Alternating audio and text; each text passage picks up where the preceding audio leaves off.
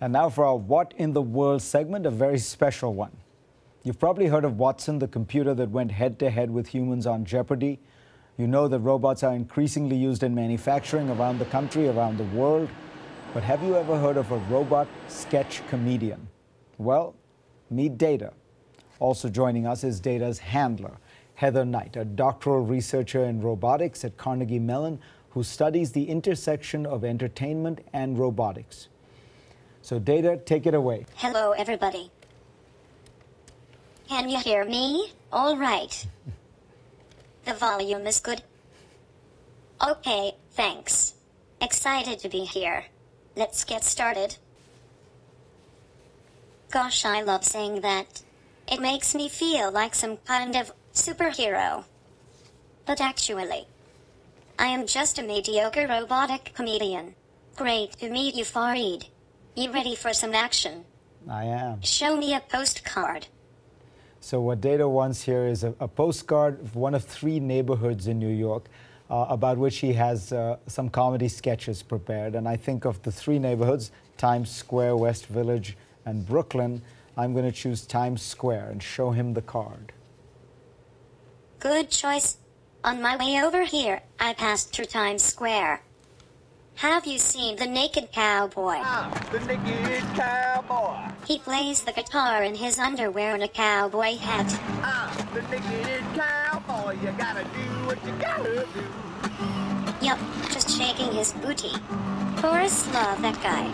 Alright, don't touch the squishy parts. In fact, I am such a devout tourist that I have 2 video cameras installed on my face. Well, that's all I got. Did I do okay? Be honest. No, not really. But I was really trying. Yeah, I think Oh, its come ego on. needs some It's help. not so bad. Try again. Am I doing a good job? Yes. They love me. They really, really love me.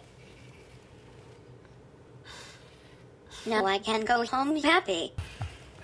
Okay, so Heather, that was pretty amusing, but mostly just fascinating. Now, we should tell the audience that you wrote the Catch you routine. later. You wrote the routine for Data, but his reactions are sort of natural. He senses, and if there were an audience there, he's trained, the sensors work so that he can sense the audience's reaction. Right, Explain yeah. how that works. So, like, robots can learn through lots of data, and so in some of my work I've been using each member of the audience as a kind of a data point for machine learning. So in the reactions of a large group of people to a robot performer on stage, a robot could potentially learn, hopefully learn, to be more charismatic and more effective communicator, and also, also be able to shape a performance for an individual group of people. So there can be visual feedback, which is kind of conscious, or we could make an iPhone app where you're all giving feedback along the way, like I love that joke. You could rate things more like Netflix style. Or And the robot would, in effect, incorporate that information and tell more of the jokes that you like and fewer of them. It's sort of like Pandora with the thumbs up or thumbs down. Or you could even try telling jokes with different set of gestures and see that joke is 10 times as funny for an audience. Now, all of this sort of can be filed under artificial intelligence. And earlier this year, Watson, the IBM supercomputer, beat its human competitors at Jeopardy. So how sophisticated are we getting here? Well, I think that those 2 projects are actually great tandem projects. Watson's great at searching databases, and one of the things that I'm trying to do with the audience is generate some of those databases, and also specifically generate them around social expression. So a machine can know how to actually communicate effectively with us, and so we don't have to adapt to using a screen or using a keyboard. They can learn how to work the way that we do. Now, there are people, of course, who worry about something called the singularity. That is the moment where robots will actually become smarter than than humans, and we'll be able to learn and keep learning.